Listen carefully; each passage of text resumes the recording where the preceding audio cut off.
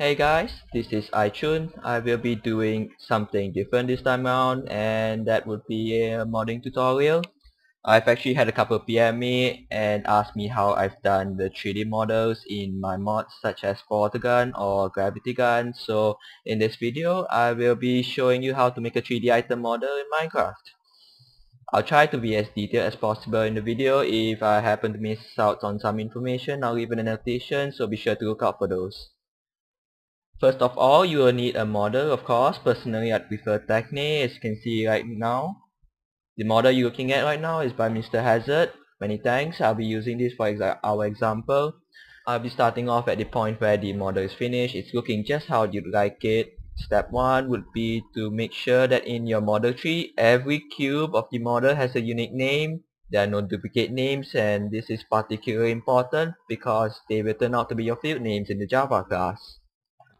Okay, step 2 is to make sure that if you have an asymmetrical model such as this one, you can see the scope is only on the left side, is to mirror the model on the opposite side. You can just click on the scope here as I have in the example. You just hit Ctrl C and Ctrl Shift V.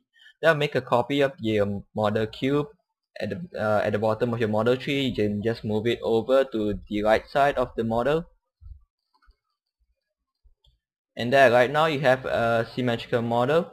Just a reminder, you might want to change the model names to make sure they are once again unique. So that would be scope L and scope R, just to identify them as the left scope and the right scope. Next up is to export your model as a Java file. You can do so by going to File, Export Java. I'll be calling this file the model launcher. That's pretty much it for Techne. So here we are in Eclipse. Just want to add a note that you should have set full 3D called when you construct your item. This will prevent any rendering issues you might have later. Okay, moving on to your client proxy. This is the proxy class which is only called on your client. You would want to just add somewhere after your mod is initialized. Minecraft Forge Client register item renderer, and you gotta put the item ID there and an item renderer class here. So let's get to that.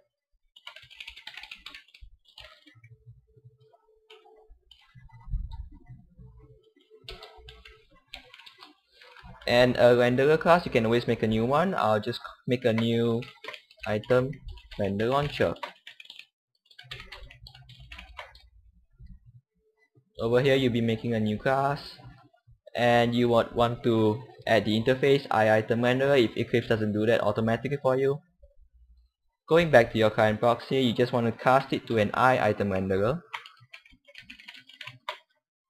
And as always, don't forget to add the semicolon at the end. And okay, so going back to your item renderer class, you just want to do some tidying up in your code here. This is my coding style. I would like to have the curly brackets on the next line.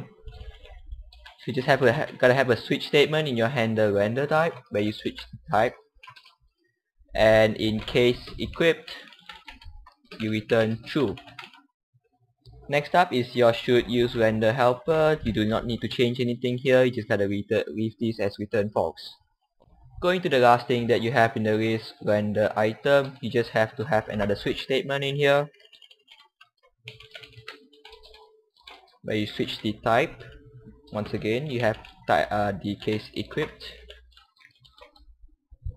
and you should have a default that you just break. I want to add something that I missed out. Up here in your handle render type, you should have a case for default where you just return false. In fact, this isn't necessary. Okay, so now you're actually ready to import your model class. I'd just like to make a new package to keep my model, just keep everything nice and neat. Then you can actually go to the directory where you save the model and just drop. You copy files there, and you definitely will get this the X over there, just indicating that you have a ton of problems with your class file. Where this is where you take the step of correcting everything. You gotta change the package, obviously. Just a bit of doing some tidying up here. The class name, you definitely gotta change it. If it's different from in Techne as earlier, you should want to change it to whatever you got here, model launcher, and you have to import the model base. And this is just a personal preference, but I like to have public in front of every model renderer field. I'll get back when I'm done with that. Okay, so I'm done adding public to all the model renderer fields. I just highlight over one of them, just import model renderer from net Minecraft.current.model, and all those errors should be gone now. You just want to copy the class name and paste it there. Everything's almost alright, except here you gotta import your entity. You can leave this as is and set rotation angles. Because Techne is a bit outdated, there's actually has a new parameter at the end here, entity, which you can also add here to fix the issue. Of course, you also gotta fix it up here, so just do that. Last bit is to hit Ctrl A and hit Ctrl I. That will fix your indenting. And there we go, everything looks nice and neat now. Also want to add that even though you just corrected your set rotation angles, there is actually no need for it unless you're actually doing some kind of animation or anything to the model while it's in the hand of the player. I will be going into that, so we won't be actually needing it right now. Alright, back to your item renderer class. You just have to have a new field where you reference your model class. I'll just call it a protected model launcher model. Then you gotta make a constructor for your class.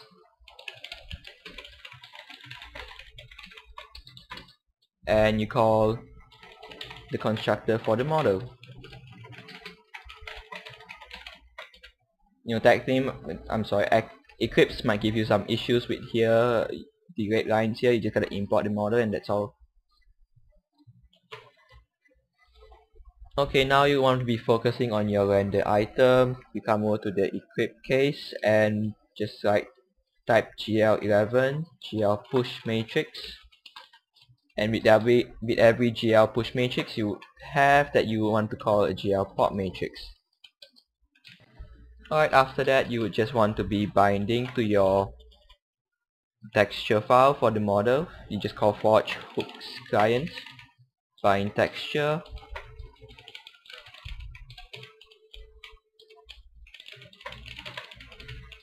I've already added the texture beforehand into the workspace. Just add the sub ID as 0. Then after that you want to make another line which actually unbinds the texture. This will prevent any issues with textures in the future, just as a precaution. And in between that you'd like to reference your launcher model.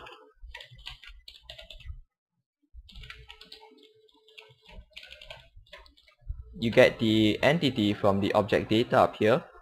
It's the second one. And for these 5 floats here, you actually want to leave them as 0.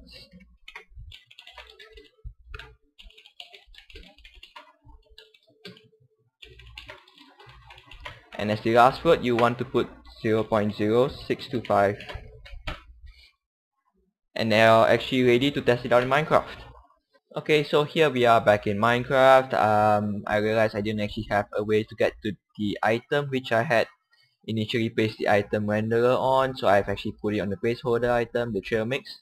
As you can see, I do not have any item in my hand. It might look normal, but if you head over to third person, you can see that the model is actually rendered there, but it's upside down right now, so you gotta call a couple of rotations, GL rotate F, to just get it into the right position.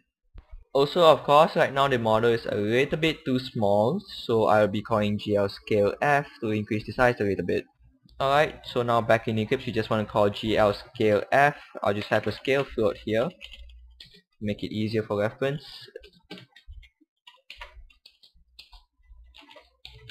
GL11 GL scale F.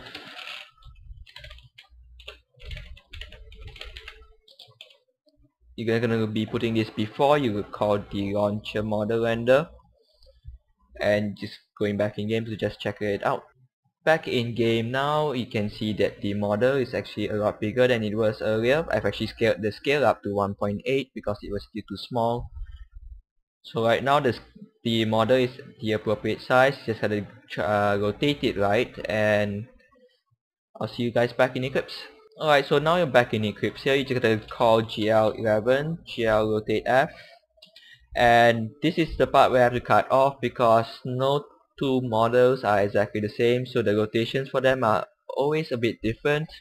You just gotta tweak it yourself and figure it out and hope for the best that you get the proper rotations. Okay guys, so back in Minecraft, I've gotten all the rotations right now. It looks just how I'd like it to be, and you can notice that the position is off. So back in Eclipse, you just gotta go edit around with the GL11, the GL translate.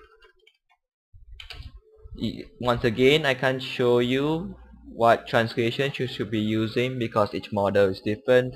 You just gotta be able to figure it out by yourself. But you might want to have the GL translate F after your rotation calls and probably before your scale call, so you'll be a lot easier and it makes a lot more sense when you're moving around. Alright, so I've been playing out with the GL translate, and as you can see, I've got the model precisely where I want it, just being in the hand of the player right there. And I'd like to show you what happens if you forget to add is full 3D to the item. When you're constructing the item, as you can see, the model is just blocking my face right now. I cannot see anything, even though as you can see in third person it looks perfectly fine, but in first person it's just blocking your view. You can't see anything. Just as a reminder, the solution is to make sure you add is full 3D when you construct the items. If not, you would have to go through the entire process all over again of translation, rotation, and scaling. Alright, you got the model just where you want it in third person. It looks great. You shift over to first person and find that the model is covering a huge amount of your screen there. You're not really satisfied with first person. Thankfully, there's a solution to that. You just gotta render it differently in first person. Alright, so back in Eclipse, you just wanna be adding something over here before the translate. You just add a new boolean, is first person to false, and now you want to add a check to make sure that your data is actually a player.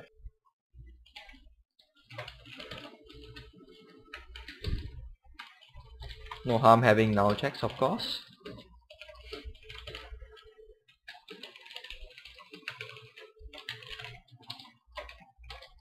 And then you can wrap this GL translate here, the one you've been having for third person here, in an else statement, just in case if any other entities such as zombies or skeletons could accidentally pick up your item.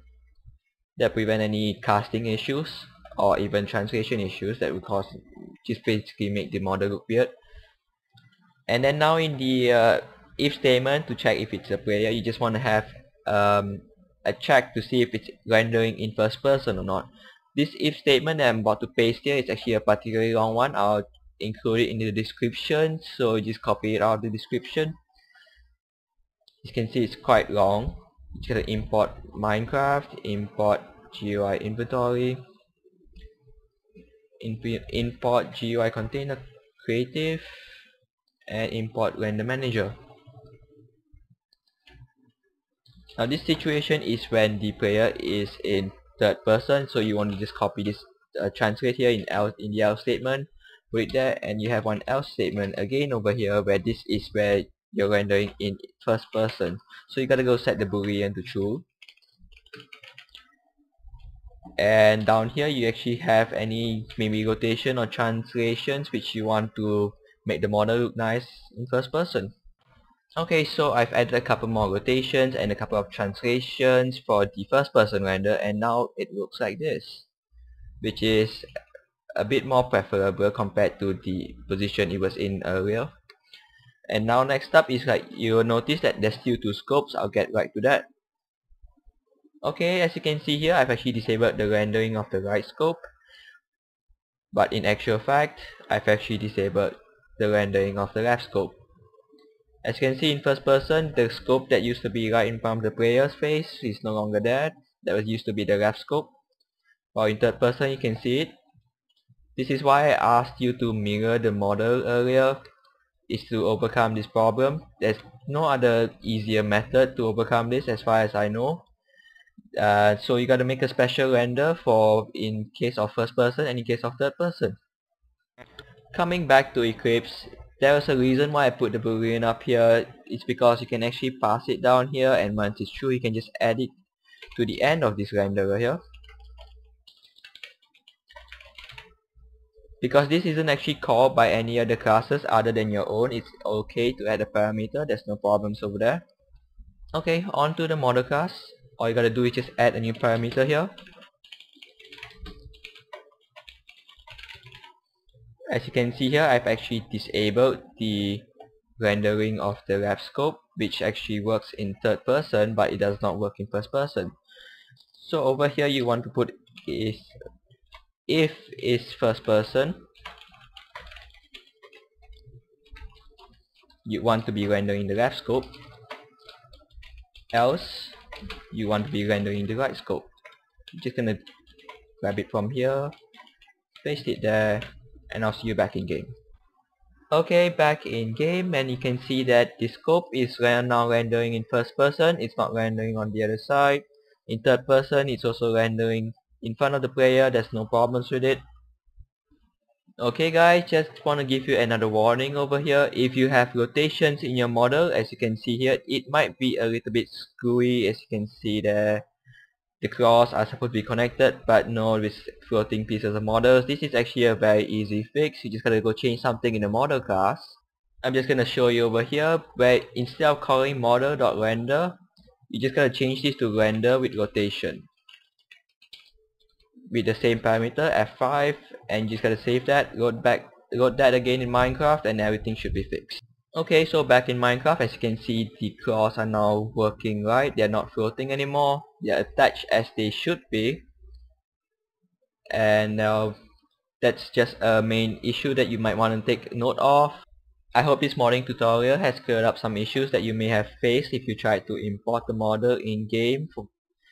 If you have any problems, leave a comment. I'll try to respond if possible. You can also have a couple of additions to your model. For example, in my final version of this model, I've actually added a stack of pigs on top of the launcher, as well as a variation where you'll see the number of pigs on top of the model decreases as durability of the item decreases.